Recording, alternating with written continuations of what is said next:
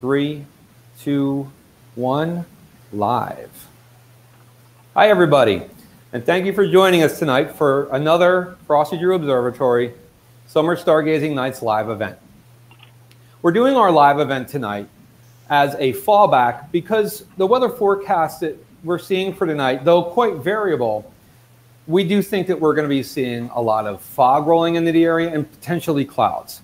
Now, we have a lot of different forecasting sources we use, and we formulate an overall forecast based on what everyone else is saying. And one of our most reputable sources has been predicting clear skies all week.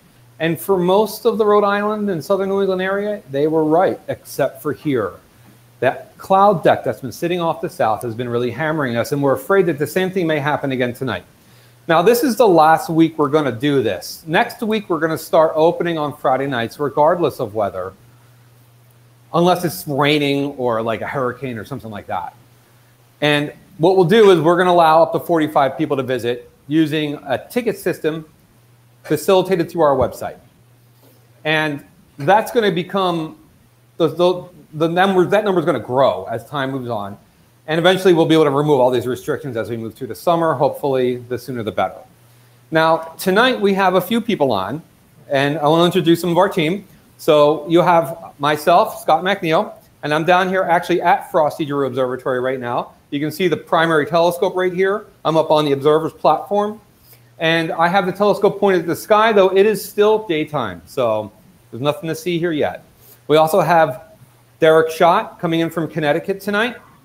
Derek's has been showing us a lot of really great work he's been doing. He's going to show us a lot more tonight. We have Gavin Olson coming to us from Connecticut tonight as well. And these are all of our astronomers on tonight. We also have two moderators. We have Jessica and we have Lindsay. And then we also have our new intern for summer 2020, Mara Cesara, is on tonight with us. And you'll be seeing a lot of her this summer during the public nights, during live streams, and you'll be seeing a lot of her work as well. So everyone keep an eye out for Mara. She really is an awesome person. So as we go tonight, we're going to try to get you live views if we can. And I'm going to try to do it through the big telescope down here at Frosty Drew. But we're talking summer solstice is tomorrow. And that puts us at the latest sunset times for the year. Astronomical twilight tonight ends just after 10:30, which is going to make it very difficult for us to actually get a dark sky view for you. Now, the reason we're not starting at 10 o'clock tonight is because we want you guys to actually tune in and be able to catch what we're doing. Now, just a quick note about that. Tomorrow is the summer solstice. It's happening at about 5:43 p.m. Eastern Daylight Time. And what the summer solstice is, it's when the Earth reaches a point in its orbit where the northern hemisphere is tilted at maximum tilt, 23.4 degrees towards the sun. It marks the first day of summer in the northern hemisphere. It also marks the first day of winter in the southern hemisphere. And it gives us those short periods of night. Tomorrow we'll have just a little bit over 4.5 hours of darkness tomorrow night. And that's something we have to struggle with as astronomers. So tomorrow, you know, whether you like all that heat-loving zealotry or not, step outside, 5:43, high five the sky, and welcome the summer solstice, right? So I believe we might have a few questions that have come in, and Jessica's going to read off some questions for us. Hey, James. All right, so we had a question from Ken about a comet, and he said, a comet with 7,000-year orbit, what propels it to come our way? What creates the orbital path?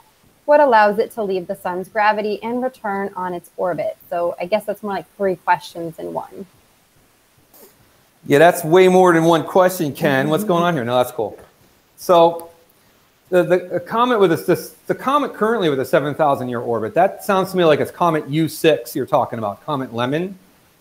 And so the Comet Lemon, or in this case, any comet with a 7,000-year orbital period, is what we consider a long period comet. A long period comet is any comet with an orbital period longer than 200 years. Now, what causes the comet to follow a path like that? So when you're talking long period comets, most of these comets, they come from the Oort cloud. And the Oort cloud is the very edge of the solar system's boundary. And it resides at about 1 light year in radius. Now, all these comets or Oort cloud objects that sit in the Oort cloud are all leftover material from the formation of the solar system. Kind of like this really big time capsule that surrounds us, of very old material. And events on other stars that are close to us, like a coronal mass ejection. You know, coronal mass ejection is when you have a plasma and magnetism like burst on the sun that pushes against the corona and then releases some of that corona material, which is plasma and magnetized plasma, into the solar wind. And anything that it kind of gets in touch with will give it a little bit of a push. Now, in the Oort cloud, you're outside of the sun's dominant field of interaction is a good way to put it. So the heliosphere ends way before the Oort cloud. When you're inside the heliosphere, the sun is the magnetic master. And everything that happens inside the heliosphere is governed by the sun. Outside the heliosphere, you start getting plasma from other stars that become almost as frequent as plasma from the sun. So when you're in the Oort cloud, you could end up receiving a coronal mass ejection from, say, Alpha Centauri, or from Sirius, or from Wolf 359, some of the closest stars to us. And that could give us a little tiny push on some of these objects that are in the Oort cloud. And it could allow them to just swing in close enough to start to drop into the sun's gravity well. So that's what starts it. Now, the comets it depends on the direction that they're pushed in. It depends on where they are in the Oort cloud. It's not like inside the inner solar system where everything is on the plane of the sun's equator, which is called the ecliptic. These objects could be coming over top, they could be spinning around, they could be underneath, and it depends on the direction that CME comes from. And it will push that comet into what we call an inclined orbit. So it could be anywhere from 0 degrees inclined, which means it's following the plane of the solar system along the ecliptic, or it could come in at 90 degrees inclined, or even furthermore. So it depends on where that CME originated from, or whatever gave a push on that Oort cloud object, and where that object was in the Oort cloud. And that governs the inclination of its orbit. Now, the reason a comet, now you said comet breaking the sun's gravity. So the comet doesn't break the sun's gravity. Even in the Oort cloud, they are still in the sun's gravity, and that's why they're in the Oort cloud. Now, what's happening is when these comets come in, they do speed up a lot as they go around the sun. And then after they leave the sun, they slow down because they have a drag now from gravity pulling back in. And it's not enough speed necessarily for these comets to slingshot out. So what happens is as a comet goes around the sun, it speeds up really fast, it loses some mass as well, and then it gets shot back out, and it starts to slow down as it gets back out towards the Kuiper belt and out towards the scattered disk. And then as it gets back to the Oort cloud, it slows down nicely. But now it maintains an orbital path. It doesn't just go back in the Oort cloud and wait for another push. It's now on an orbital period, which means it will go back almost out to the Oort cloud and swing all the way around and come back in 7,000 years later. And so the comets never break gravity with the sun. The only thing that will stop a comet generally from continuing its orbital period is if the comet breaks apart during its perihelion period. And perihelion period is when it's the closest towards the sun and it is subjected to full out solar radiation, a real onslaught. So that is the answer to those questions. Excellent questions, Ken. So do we have any other questions, Jess? Or go ahead, Derek. Go ahead. We've seen several comets break up this year, unfortunately. So we've seen that example happen, and we haven't gotten to see an awesome comet survive. I wrote in today's newsletter, I wrote that I feel like 2020 is going to be known as the year of the failed comets. And I think that might be a little pretentious considering all the things that are happening in 2020, you know, COVID-19, a very, very charged election year, and the failure of numerous comets. But for me, it is definitely going to be the year that we had all these amazing comets that all just failed. But we do have 2 comets right now that could still score. I mean, I believe at this point that we may not want to get too excited because of we've already had 3 comets fail on us this year. But we have Comet U6, Comet U6 had perihelion happen yesterday. So yesterday it was its closest day to the sun. And I haven't looked very closely at the data, but from what I have seen, it looks like so far it has survived perihelion. And if it did, that means we're going to, over the month of July, we could get a pretty good view of it in the sky. Now, that inclination again, Comet U6 came at us from underneath the sun, came up over the top, and then I think it came from above, and then it's went underneath and it's coming back up. But it's going to pass us on the opposite side of Earth and the sun, and the tail always points away from the sun. So from our point of view, the tail is going to be obscured by the comet's big atmosphere that forms around it. It's called a coma. So what we'll just see is a bright ball in the sky if it becomes naked eye visible. Now, Comet F3, Neowise, that's the new one to the block. That's another big riser right now that had a nice outburst. It's becoming quite visible. It's magnitude 7.3 right now, which is a bit dimmer than naked eye, but easily visible to binoculars. That comet's going to hit perihelion on July 3rd. And after perihelion, it came in kind of underneath us, and it's sharply swinging around the sun. We're talking really close perihelion, almost a sun grazer. About, I think it's roughly 4 million miles. I'm not too sure from the sun. It's pretty close. And then as it swings back out, it's going to come over top of us on a very sharp angle.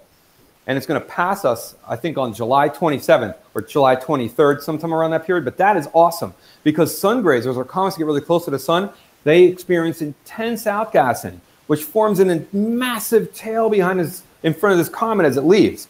And the angle that we would be able to see this comet in the night sky is perfect for spotting that tail. So this month, though Comet U6 might be really awesome, Comet F3, if that survives, that's going to be the real winner. Okay. Fingers crossed. So if there's no other questions to start with, and go ahead, Derek. I just said fingers crossed. Yeah, I know. I've been crossing my fingers, and it hasn't been helping. We good, Jess, with questions? Yeah, so far. All right, I'm going to throw up some images. So what we did is we finished off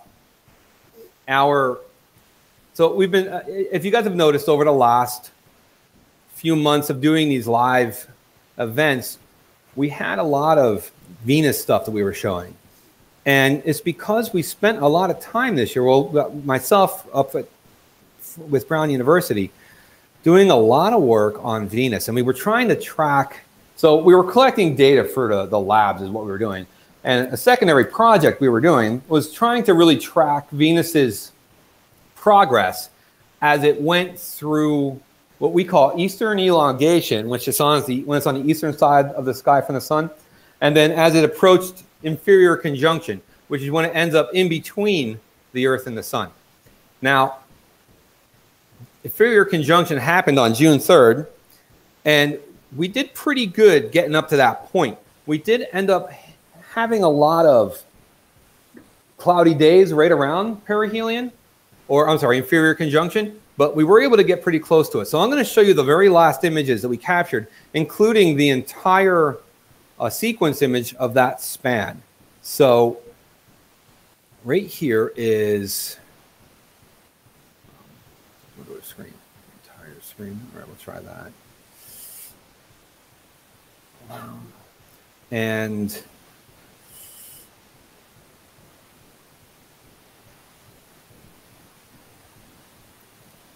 hang on. Can you see my screen, Derek? Cannot. Cannot. All right. So I'm having a little trouble presenting at the moment. Derek, did you want to switch over real quick with something? Yeah, we can go through the stuff I've put together for tonight. See what happens. Yeah, do that. Just do a couple things and we'll switch back. Just give me a minute to see what's going on with my screen thing. All right, let's see. Yes. Okay, so early last month, a galaxy in the Virgo cluster experienced a Type 2 supernova that was detected and has started to be categorized And right as about the time I found out about it, we were starting to get into the full moon. And the night I went out to go take a picture of this back in May, the moon was about, I don't know, 5 degrees from this galaxy, and the picture just turned to be a washout of the moon. So after the moon went, you know, and did its thing, became full, and then went back to third quarter, I was able to get out and take a picture of M61 to see the supernova. So all of the stars in this image are member stars of the Milky Way galaxy. And this, these like half crosshairs that are pointing to this dot here in the middle are pointing to the supernova. And that is a star that is going through the end stages of a star's life in the M61 galaxy. And as you can see, is basically outshining the entire galaxy. This particular supernova is a type 2 supernova, which means that it is due to the collapse of a star after it has burned through most of its primary fuel and has fused enough iron to cool the core, and it now collapsed in on itself, goes through a runaway reaction and creates this light that we see. Over there. Over in the back over here. The other type of supernova is a type 1, and that usually has a very strong peak, and then it kind of tails off, and the light curve, you know, goes back to normal fairly quickly because it's a much more rapid and intense event. Whereas a type 2, the burn is a little slower. This will last maybe up to 80 to 100 days at this brightness, and then it'll tail back off as the fuel from that collapse event is burned through.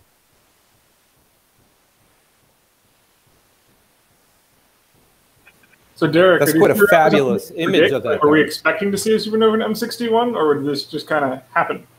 I think this one just kind of happened. A couple of the articles that I read, a lot of it, this was basically happened right at the end of kind of what is in amateur astronomy called galaxy season. This galaxy is right behind Leo in the constellation Virgo, and it's to the right of Bootes, and it's underneath Coma Bersinis, and it's underneath like south of the Markovian, or I can never say that one. Markarian's chain. Yeah. And I had spent a lot of time this year taking images in that area of the sky, and then the night I found out about this, I was like, oh, I can do it tomorrow night. And the moon was like 5 degrees away, and it was just way too bright. And then 2 or 3 days later, when the moon was even brighter, the sky just wasn't working out. The other neat thing you can see in this picture is below and to the right and below and to the left, there's 2 background galaxies in here as well. And I've been taking more data on this one over the last couple of days, and I'm going to try and plot some of the light curve and see if my equipment can actually do that, which is kind of a fun experiment for me. What's awesome about this supernova too is that's quite a bright view that you have of it right there. I mean, not only do you have it's quite clear,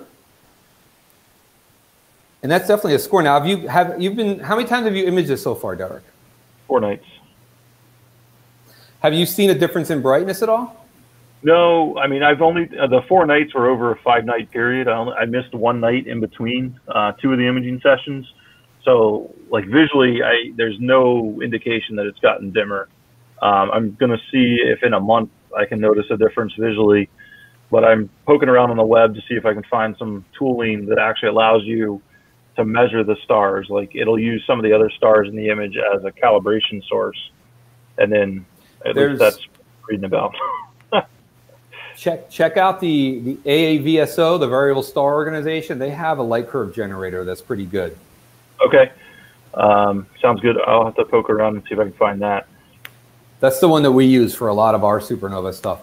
But these supernovae too, like as Gavin was saying earlier, like we don't know when they're going to happen. Especially these are supernova in other galaxies, like extragalactic supernovae.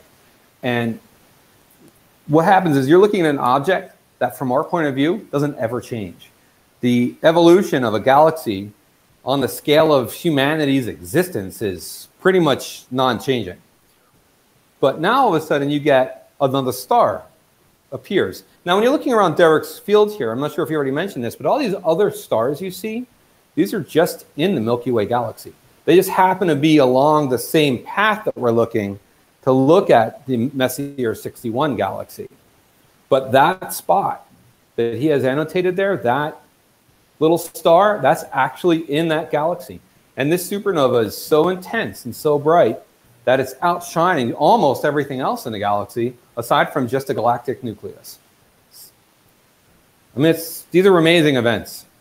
And we see them in other galaxies all the time, and we do see them occasionally in the Milky Way. We're severely overdue an event like this in the Milky Way, and that would be really awesome if we were to actually get one of these that would happen.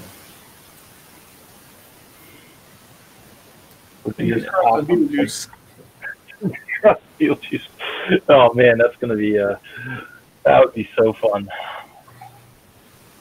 Yeah, I mean, if that happened, we wouldn't need nighttime to see it, right? We see it during the daytime. Yeah, that would be awesome. It's an excellent summer solstice object if it wasn't set. Yeah, just take a picture of the night of the day sky, you'll still see it. So the next one I've got is so this galaxy is, like I said, behind Leo, to the east of Leo, and then we're going to go look at two galaxies that are off the end of the Big Dipper's handle. The first one's going to be M51.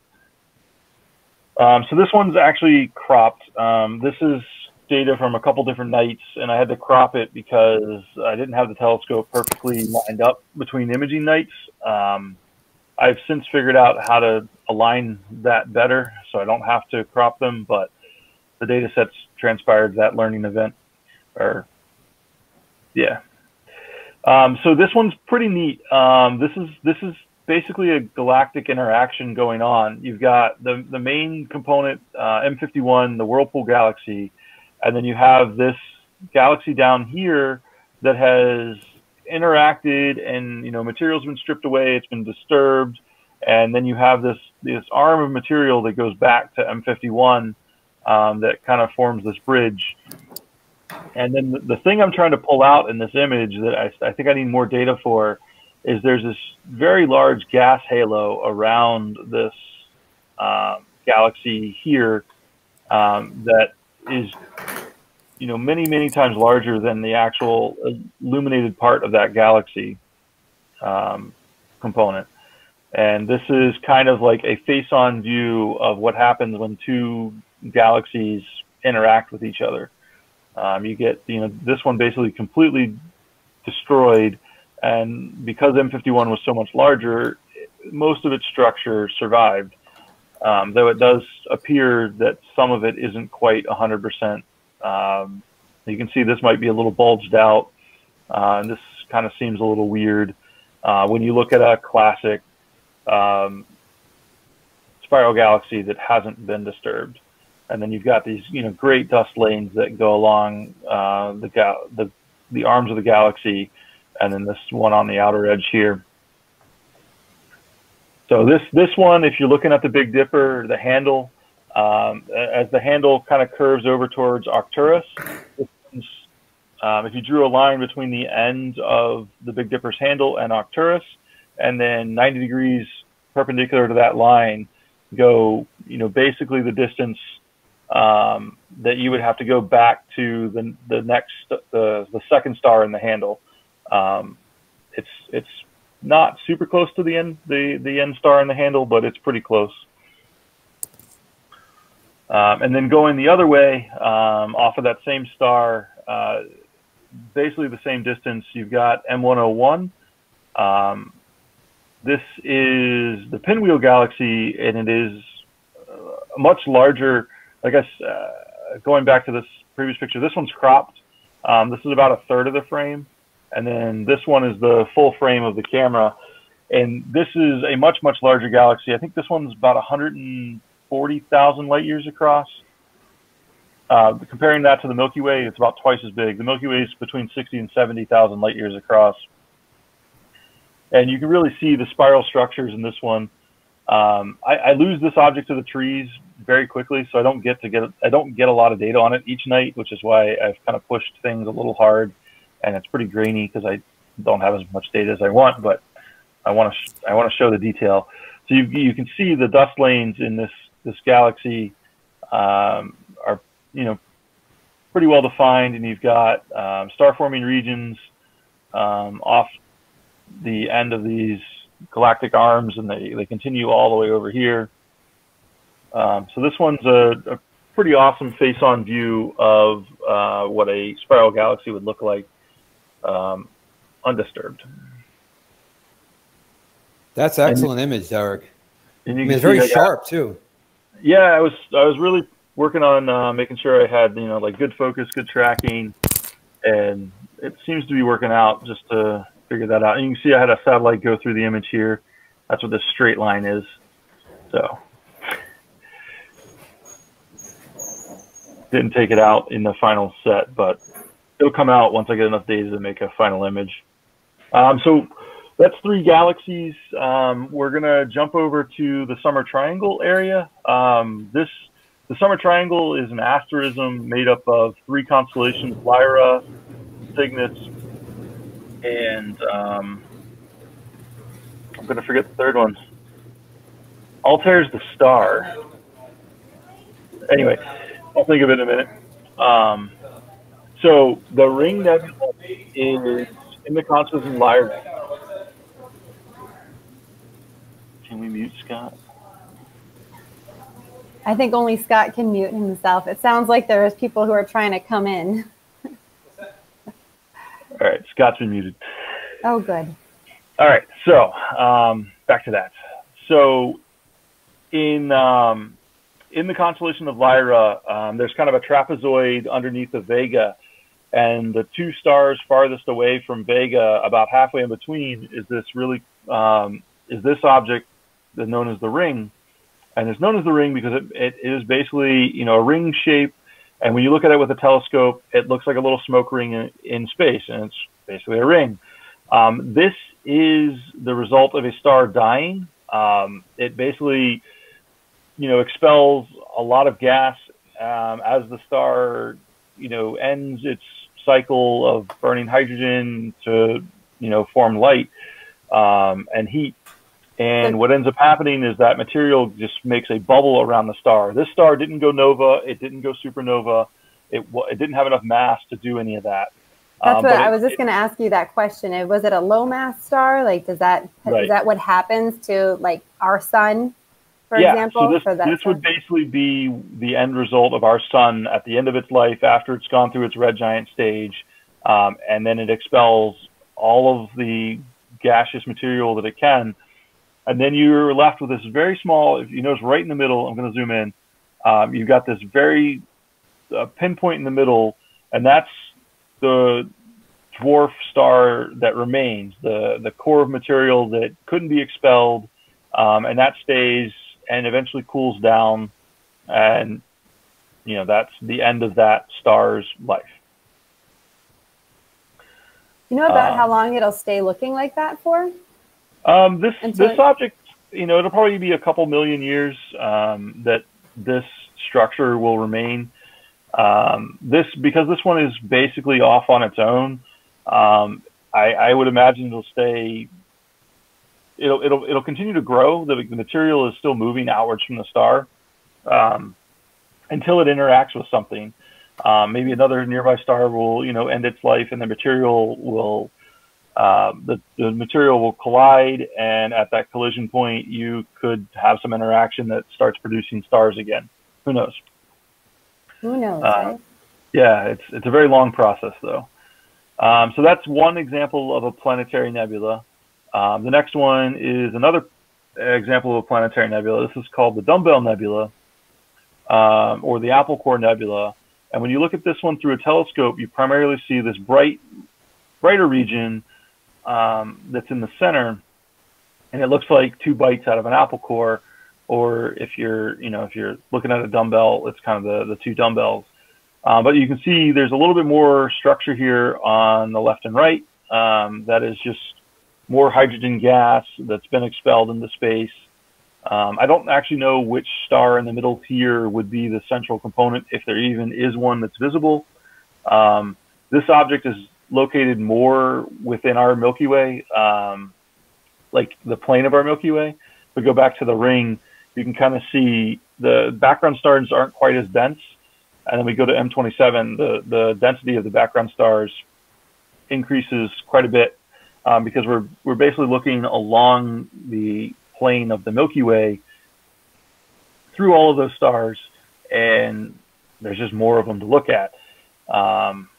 And this object is located basically halfway between Altair and Deneb, maybe a little bit closer to Altair than Deneb, but it's within the Summer Triangle. So Derek, this, you said they're both planetary nebulas, but they're radically different shapes. Is that just a consequence of what angle we're looking at them, or is it something about how they were formed? It could be angle that we're looking at them. From going back to the ring, from what I've learned about why this looks like a smoke ring, it's because this is nearly a perfect bubble. And as you look through the bubble, you're looking through more material as you get closer to the edges than you are when you're looking through the center of the bubble, just because it's a shell of material. And then M27 might just be that it was a more active event instead of a sudden event or a longer drawn out event. So the gas is more uniformly distributed over time, but maybe not in structure. Maybe the spin of the star affected where the material went. I'm not sure I know enough about how planetary nebulas are formed to, form a real answer, but those would be kind of my suspicions. What was the question? Why is the structure between the ring and the Dumbbell Nebula so drastically different? Okay, so what Derek was saying is definitely true. It really depends on what's happening with the event. But in the case of the Ring Nebula, we're looking at the Ring Nebula from a point of view where you have that bubble expanding around it. And this event was not as dramatic as, say, as M27, the dumbbell. This event let off its outer layers of gas as a cloud, or its outer layers of the star as a gas cloud, which then slowly expand out as a bubble. So really, depending on where you look at the Ring Nebula, it would largely look the same generally. Now, M27, the Dumbbell Nebula, that was much more catastrophic. And this event, the way this occurred, is you have the star in the center, and then from that star, you have what looks like almost cones of ejected matter coming out each side. So if you were to look at this from a side view, you would see the pinpoint star in the middle, and it would look like butterfly wings on the sides, just pushing outward. But our view of this nebula, this event, is not from that point of view, from a face-on point of view. We're actually looking straight into one of the cones.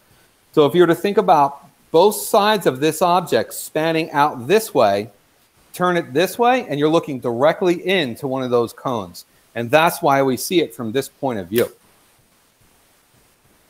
Okay. That's pretty cool. Now, I have, if you give me 1 second, Derek, you can keep going, but I do have a live view here. All right. I've got a couple more after this, but we can definitely switch to live views. Yeah, I'd say because we could split it up a little bit, so. Yeah. But just give me 1 second here real quick. Before those clouds come in? Well, if they come in, we'll see, huh? We'll just, if I could get this right into the center again real quick. Move it this way. 1 second. So what we're going to do is I have a live view in a big telescope here, and this is a view of the star Albireo. But let me see if I can get this. Show me where I want it to show me. 1 second.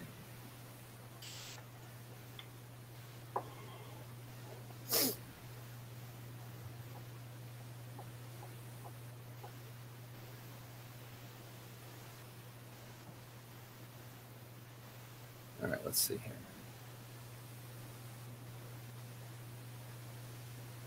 Everyone's waiting with bated breath. Yeah, for some reason, it's swung out of the field, and I can't seem to get it back into the field. I don't know why. So that is always what happens. But it's not the telescope. In this case, it's the software I'm using to actually run the live view in the telescope. So I'm gonna can dark table. I'm gonna say it too. Dark table, not working. I'm gonna reload it and see if now it's gonna play nice, right? That's the dream. Come on, Junior, let's go. I did find a good use for cloudy nights, though. Taking darks. What's that? Taking darks. Yeah, well, if you get your temperature right, huh? Yeah, well, that's why you... Precision control with that fancy new Precision control, that's right. Okay. All right, here we go. Mosquito. Dead. Isn't it now? Window. This is how it goes with telescopes. If anybody's interested, after you get a telescope that's a little bit more advanced than manual control, you're fighting your gear all the time. Yeah. So you guys got that? Yeah. Yeah. Yeah. Okay. So this is the bright star Albireo. And this is in the primary telescope right now at Frosty Drew. Albireo, this is one of the most popular double star systems we look at in the sky, also known as a binary star system. And this is also the head of Cygnus to Swan in the constellation Cygnus. Now, when you look at this object with your naked eye, you're going to just see one star in the sky. You're seeing a combination of light from both stars. But with the telescope, it's very easy to see that there are two stars here. Now, something to take note here. And though with the camera it's not as visible, you will notice that these stars have different sizes and different colors, just slightly different colors. Now, when we say binary star, we usually mean a star system where you have two or more stars that are gravitationally bound to each other. They form a gravitational balance with each other, and then there's a center point of gravity that they end up orbiting around. That center point is called a barycenter. So essentially, these stars orbit each other. Now, in the case of Albireo, these stars are very close to each other, but not necessarily close enough to... You're going to see me killing mosquitoes. Sorry, I'm a murderer. But these stars are not necessarily close enough to form a gravitational center point, but they could. And it's been a question for a long time if these stars actually are true binaries or if they just happen to be close enough to each other that from our point of view, they look like they're right next to each other, but there's actually too much distance in between.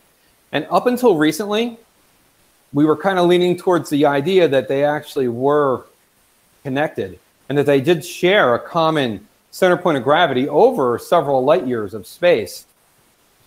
But recent data from the European Space Agency's Gaia mission has shown us that a very important part of determining a true binary status is called proper motion, and that's the motion of stars in the galaxy. If these stars were together, their proper motions would match. But Gaia has identified that they actually have separate or unmatching proper motion, which would imply that they're actually not connected. So we would call this an optical binary. Now, that's not a closed door. There's still a lot of debate on this. But as of right now, it's definitely leaning towards an optical binary. But some of the differences you see here, so these colors that you're seeing, the colors are the temperature of the stars. Blue stars are the hot stars, and red stars are the cool stars. When you are observing these stars, once you identify those temperatures, you get a pretty good idea of the mass of the stars. To get a star to become blue, you need to have a substantially high amount of mass to get temperatures up that high. And that kind of yellowish orange star, in this case it looks just white, but it's actually more like a yellow-orange. Though it looks bigger, it's a lower mass star. And though it's much brighter than the sun, it is similar in mass to the sun. Now, these stars are something we look at all summer long. They're visible in the summer triangle. And I would highly recommend a visit to Frosty Drew to actually observe these stars over the summer. Now, while I have presentation control, Let's see if we can get a few other objects. What do you say? Give it a try. See what happens. So, I'm going to swing over real quick here and see if I can't get a view of a star called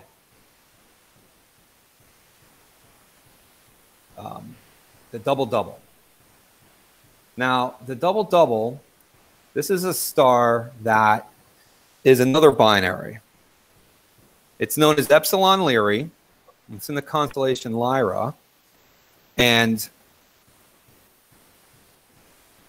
this is, I'll explain to you when we get there. How about that? So I'm going to move the telescope with you guys connected. Let's see what happens. Whee! Star trails. Yeah, you notice that it's like bright in the center and dark on the edges? That's called vignetting. Vignetting is not a very good thing. There it is. So this is a Double-Double. Now at this magnification, you see what looks like binary system, right? 2 stars. Now, it is important to note that this is, everything you're going to see in this is true binary. Now, you see 2 stars here, but if we get close enough to this, we should be able to break out these stars into individual stars. So let's see if we can adjust our focus just a little bit here and see if we can make that kind of happen. We'll try to. We'll also see if we can't bring down some of our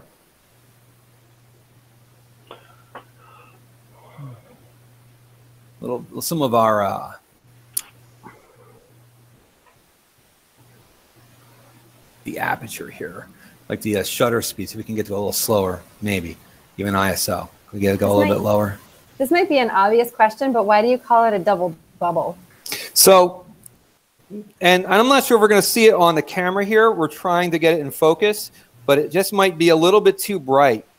But the reason it's called a Double-Double is because each of the stars that you saw initially there, each of these stars is actually a binary system in itself. And I'm hopefully trying to be able to get us to see all individual stars. And what's really cool about that one is one of the binaries is, or the 2 binary pairs are basically 90 degrees to each other. So you see like 2 go across and then 2 go 90 degrees to that.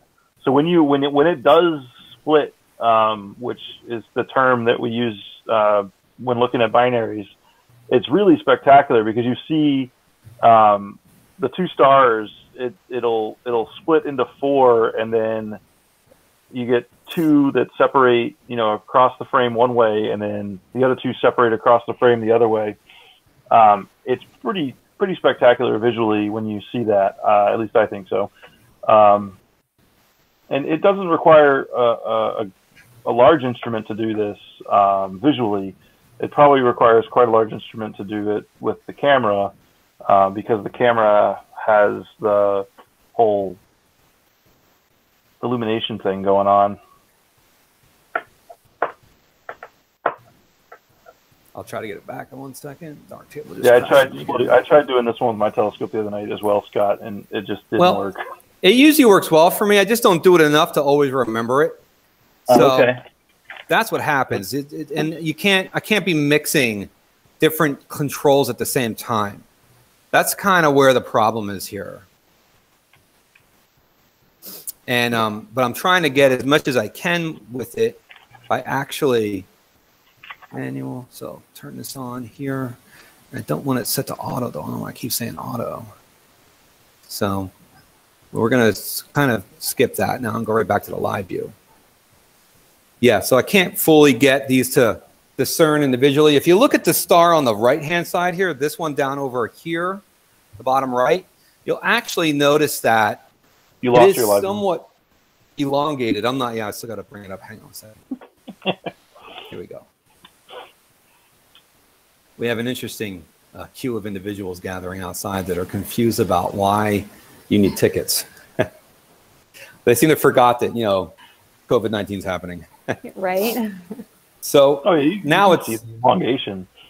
Now it's up. So that's exactly it, Derek. Thank you. Especially on the bottom right star, this guy right over here, you'll notice that the star looks kind of oval. And the reason it looks oval is because there's two stars right there, right next to each other. Now, when you can make this, and the same thing here, this star looks slightly oval in this angle as well. And what's happening here is each of these systems, so these two stars you see on the screen right here, both of these systems are comprised of two stars individually. And in each system, both of those stars form a barycenter, a gravitational center point, and they orbit around each other. But then the two star systems also form a gravitational center point, and they orbit around each other as well. And that's why it's called a double-double. And this is a good example of how, it's not necessarily chaotic, but how diverse these binary systems can actually get. I mean, it's really quite fascinating at the amount of stuff that's going on here. Now, it's a little, let me do this. Derek, why don't you throw up an image real quick, and I'm going to try for my next target, all right? All right. Sound good? Yeah. Or if Gavin has something to show as well. I'm actually very interested to see what Derek's last image was there. Okay. Okay. Well, I added one since Scott went to Alberio. I added a processed image of Alberio just to kind of give you a better idea for what that looks like, because we saw a lot of camera artifacts going on with Scott's live view. But this is the star Alberio, and you can see, you know, the orange star and the blue star that Scott was talking about up against that background of Milky Way stars, because Alberio is the head of the swan, and the swan is basically parallel to the plane of the Milky Way. So that Alberio is, you know, within the plane of the Milky Way. So you see a lot of background stars. So the last image I had selected for tonight is the Cocoon Nebula. This is something that is outside of the Summer Triangle, but it's just to the east of Deneb. It's still along the Milky Way, kind of along, maybe if you if you know the Deneb's wings, or sorry, Cygnus's wings, it's probably the distance between the two primary wing stars to the east of Deneb. This is, you know, you can see this dark nebula, and I need to get more data to really bring this out, but you can see this dark nebula that's blocking the starlight behind the nebula, and then you've got this part of the nebula here that is illuminated by the stars within it, and that, you know, we see it kind of makes a cocoon, thus the name, the Cocoon Nebula.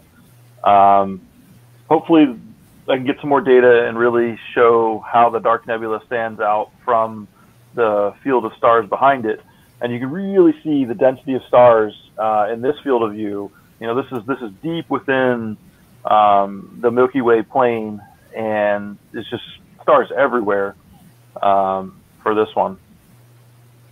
And this one isn't on the Messier list that we commonly use and talk about at Frosty Drew. It's not even, well, it's probably on the NGC list, but it's known by its IC designation. If you want to go look it up, it's 5146. Oops. But you can really kind of see, you know, some nice structure in this nebula. And when you look at this one with a telescope, you have to use a fairly large telescope to be able to see this object. It is quite dim. It is much dimmer than the Ring Nebula. It's much dimmer than M27, the Dumbbell Nebula, and it's probably on par with some of the galaxies that I showed earlier tonight, in that you'll see that there's something there, but you really won't see any structure visually unless you're using a fairly large telescope. And you can see over here, this star is lighting up or illuminating some of that dark nebula over here. So this is fabulous, Derek. That's an amazing capture right there.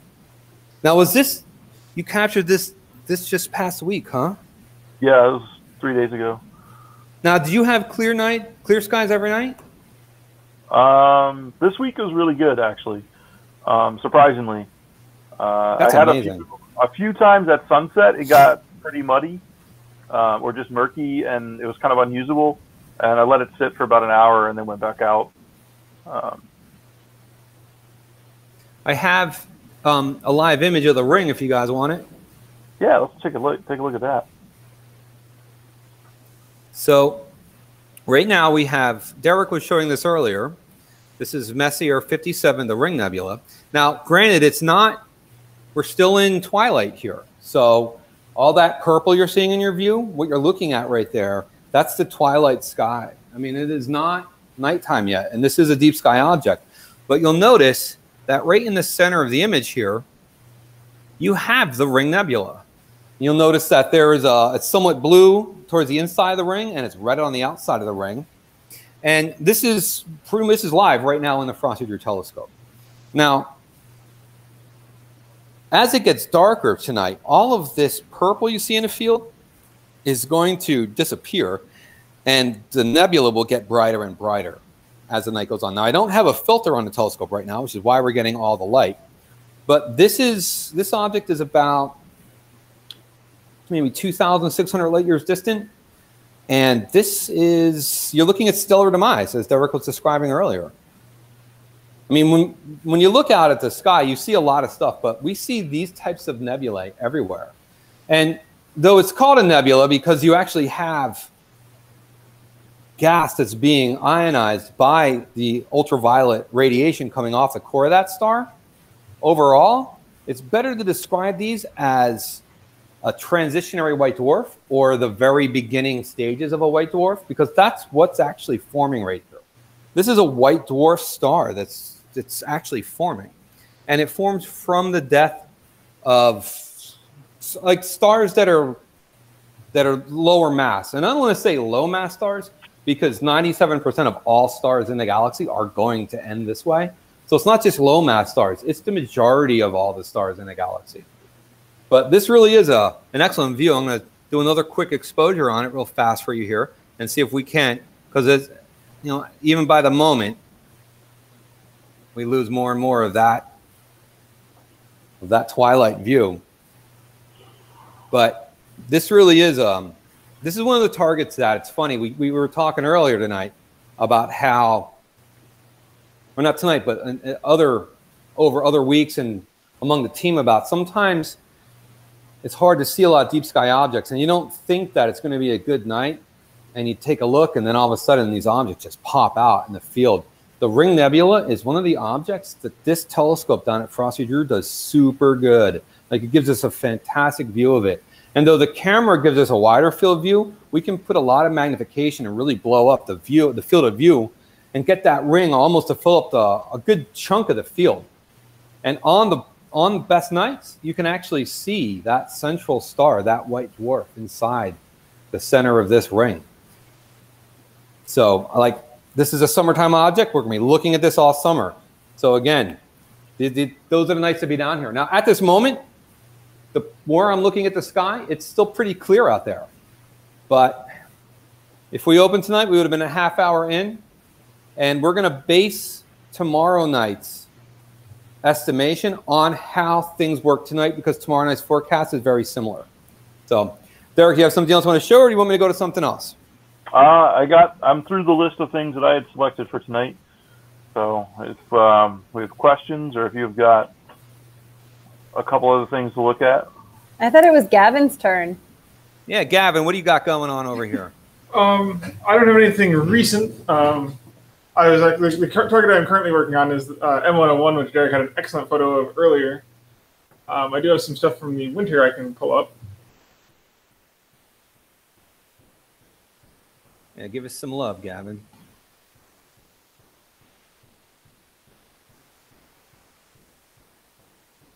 So what we have here is the Pleiades, which is a open star cluster that you'll see in the fall into the winter.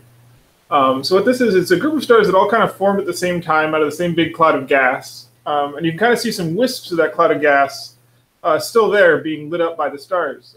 It didn't quite make it to star material, but it still gets a bit of a show. Now this object's kind of cool because it is so huge that you can see it without a telescope or binoculars or anything. You'll see what looks like this weird little chunk of stars that just, they're real close together and all really bright, and just kind of look, you'll know it when you see it. It's this very interesting object. Yeah, the Pleiades is excellent. What's interesting about the Pleiades too here, Gavin, is that you see the nebula around the stars that are in the cluster, and for a while we wondered, is this the nebula that these stars formed from? I mean, an open star cluster like this is the second stage of star formation as we see it today, and for a while we wondered, is this some of that residual gas? But it's actually not. In this case, this is just another hydrogen gas cloud that is moving through the cluster. And these are the type of events that aid in the breaking up of the cluster. So, I mean, this capture is excellent. I mean, you're capturing all of that awesome stuff that's going on. Next up here, we have another nebula. This is the Derek earlier said the Coon Nebula is a dark nebula and a light nebula together. This is the, what's it called here? Alnitak is one of the stars in Orion's belt, and there's this cloud of bright hydrogen gas coming off, but then in front of the cloud, in the same region of gas and dust, we have a cloud of dust here that blocks off and kind of makes this little horse head that gives the nebula its name. So where you got this extremely hot gas back here that's glowing with its own light, we also have this darker material. There's so much stuff going on in the Orion cloud there. Yeah, that's an amazing image, Gavin. Now you captured this. This is, what band is this? This is all the hydrogen alpha wavelength. So it's a very specific emission line of the ionized hydrogen gas. Yeah, hydrogen alpha. That's right at the edge of the visible red spectrum before we start dropping into near IR. It's difficult for human eyes to see it. We can see it, but it's so dim to us that all other light tends to overpower it. But that is just an amazing image. Now, what are some of the, so you got your stars in your field, you got Alnitak there, and then around the stars you have what seems to be a secondary halo. What is that? Yeah, so that's a consequence of the instrument that I'm using. You might have seen in Derek's picture of Alberio, he had a cross going through the stars. That's because his telescope uses a pair of mirrors to magnify the image, and one of the mirrors has to be held up by structure of the telescope, and you're seeing, that's what the cross that you're seeing. The telescope I use for this image is a refracting telescope. It's kind of like a camera lens. We're looking through lenses like a regular camera would.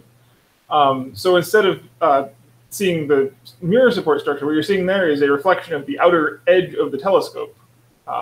Because that star is so bright, the different circular elements throughout the telescope are kind of show up in the final image.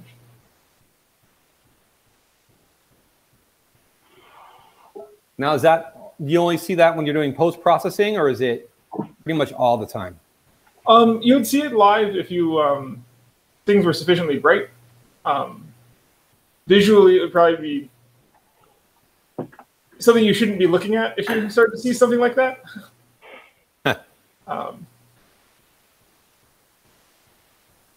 But these artifacts can be helpful in calibrating the telescope as well. You can see that the halos are a little bit off-center, and what that means is that my camera and everything is not quite aligned with the telescope. So it's still producing an image, but it could be better if I took the time to line everything up, make sure everything was concentric. Mm-hmm. Oh, I love that. Depending on your telescope's design, there's a lot of these little tricks you can use where you're essentially taking a picture of your telescope instead of taking a picture of the sky to very precisely align everything. Yeah. The star test.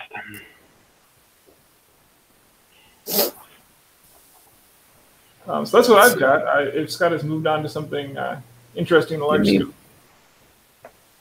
Give me 1 second. I'm going to try to bring up a triple star called Omicron Cygni, but I'm going to have to move the dome before I do it. I'm just trying to, there we go. All right, now let me get the dome moved, all right? I'll put it up on the screen though, and I'll leave the microphone on so you can hear the dome moving, so you can, kind of pretend you're here. I was going to say, people might like that. Yeah, you'll hear it. All right, I'll be right back.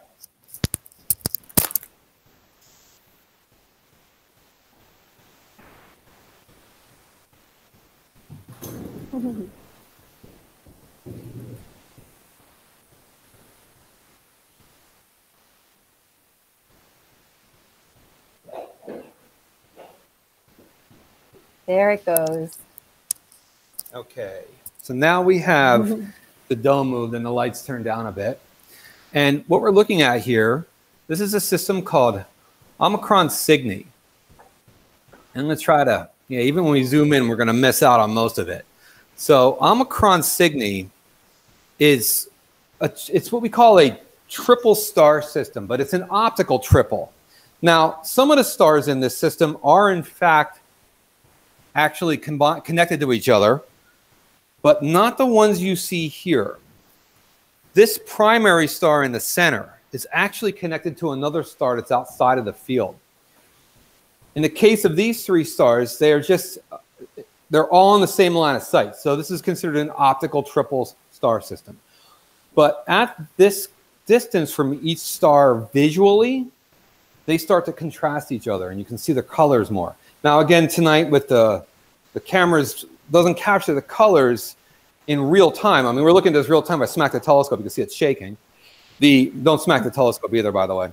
And in this case, you'll notice that the star in the middle is a bit more yellow. The star up here is a bit more blue, and this star here is quite blue. And when you look at the sky, you see all of these points of light on a black background, pinpoints. So you see white stars on the darkness of space. But that's not the truth. In reality, all these stars are very colorful, but they're just so bright and they're so small against that background that we just see them as white. But every once in a while, when you get something colorful that moves in the sky, say something like Mars, and when you see Mars in the sky, it looks kind of pink, whitish pink, sometimes whitish orange.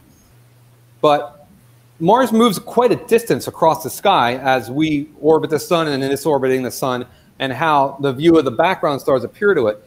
And Mars will orbit very closely to stars along the ecliptic, and two specific stars, either Sirius, either Spica or the star Regulus in Leo.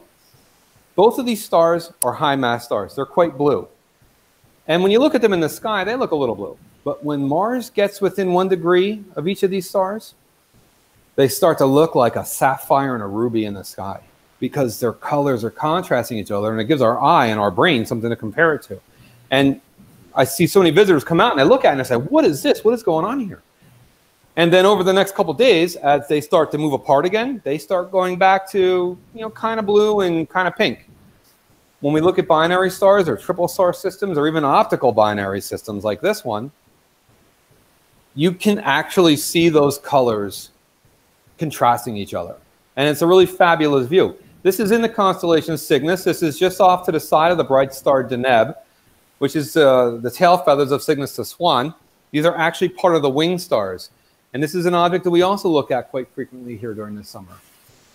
Now, if you permit me one more, I know we're over our time, but we scheduled ahead tonight so we can try to go over our time if we wanted to. I'm going to try real quick to get one of my favorite binary star systems. It's called 61 Cygni. And 61 Cygni it's important for a couple reasons. First of all, it's a true binary system. Whoop, off it goes. But also, 61 Cygni is very close to us. This star system is about 11.4 light years distant. And that's like when we talk about the galaxy, when we're talking about that's like our galactic front doormat. Like that's right outside the door for us. Now, I'm going to see if I can improve the focus just a little bit here because it's low on the horizon right now. And because it's low like this, the focus is going to go in and out a little bit. So let's see what we can do. See if I can work a little magic here. Probably not, but so what happens with these stars is these stars are very similar in brightness and in mass to the sun.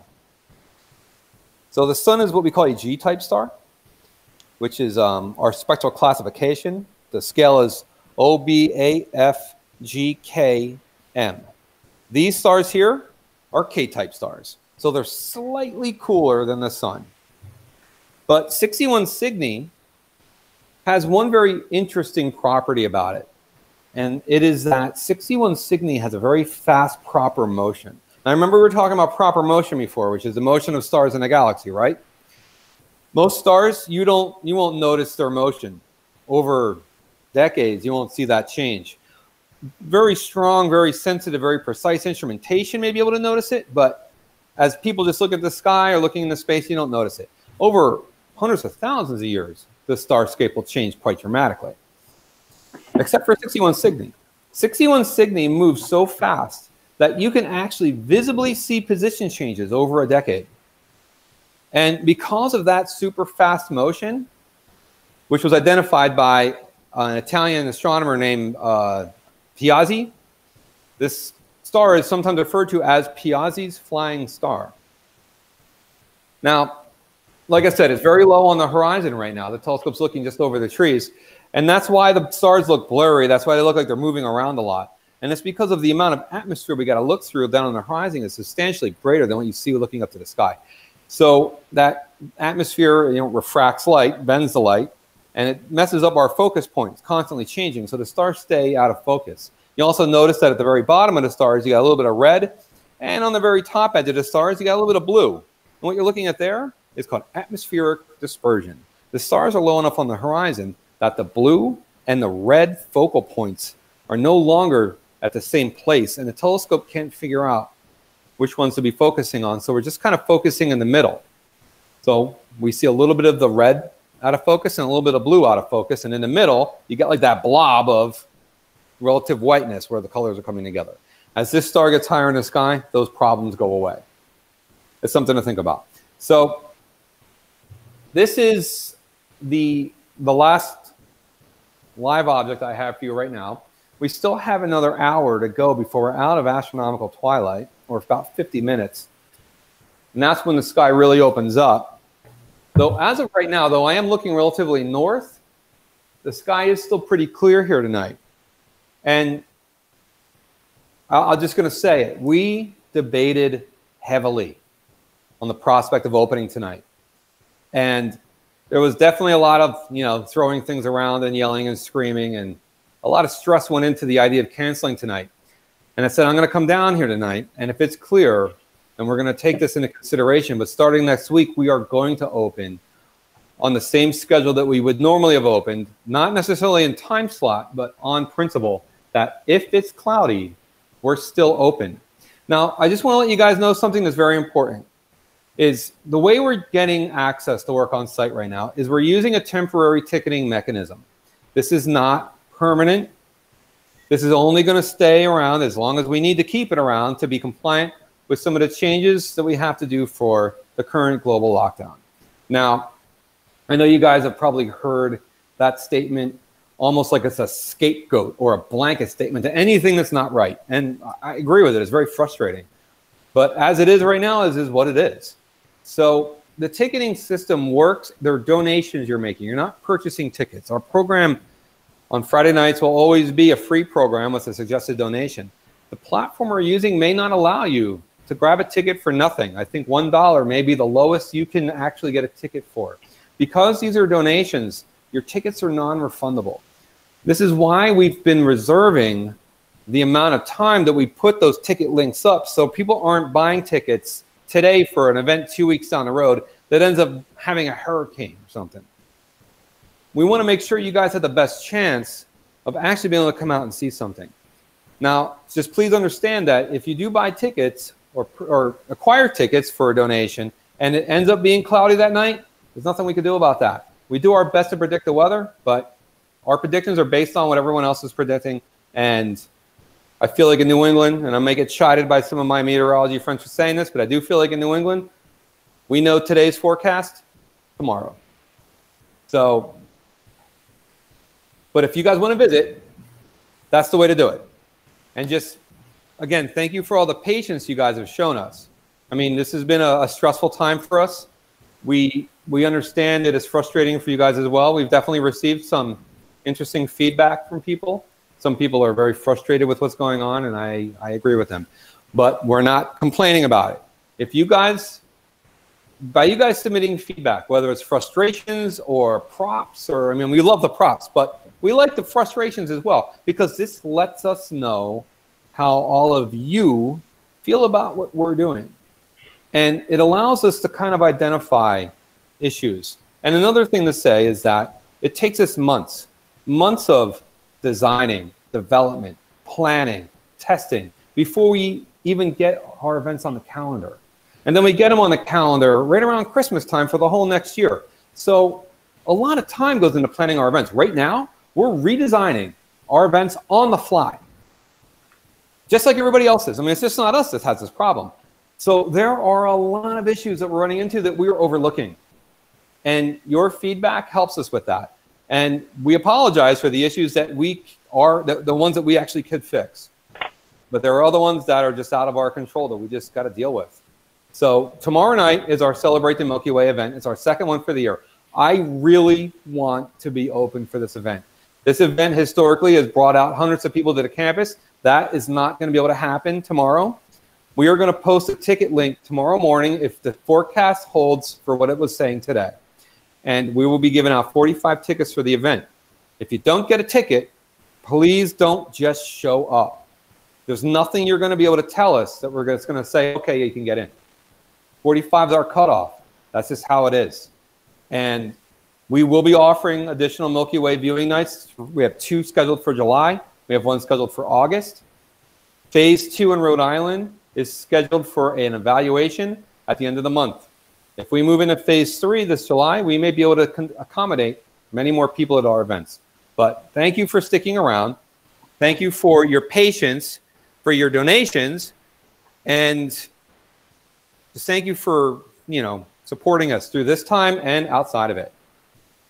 Now, that girl on the bottom you see there, that's Mara. I want you to keep an eye on her. Mara is going to be doing amazing things with us this summer, and you're going to be seeing her work throughout the year. Even after her internship's done, we're going to continue to show you guys the stuff she did and talk about it. So come on out on Friday nights. We also have some new team members that we'll be introducing over the next couple of weeks, and it looks like we're going to have a really great summer. So if you guys learned anything great tonight, if you guys had a fun time, or if you're just feeling like you want to help us out, then please visit us online, frostydrew.org/donate, and make a donation. We are now in our full-out tourism season. This is the time of the year that we bring in as much donations as we can to get us to stretch through the summertime, or through the off-season, which runs largely through the winter and through the spring. And we're not having events right now. It makes it very difficult for us to be able to budget correctly. So any donation you guys can make works perfectly for us, and we thank you so much for it. So thank you very much for tuning in tonight, and we hope to see you out tomorrow night, and possibly even during the next couple of weeks on Friday nights here at the Observatory, as we slowly move back to a period where we actually can be doing live events on site. So we'll see you guys all later.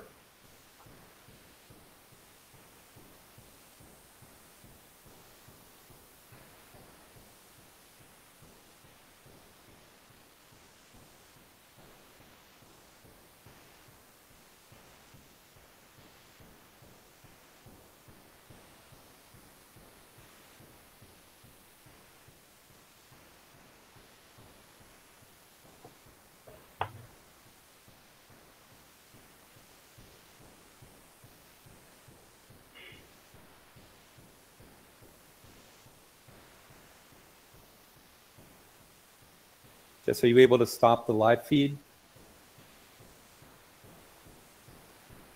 I got it, never mind. Okay, we're off.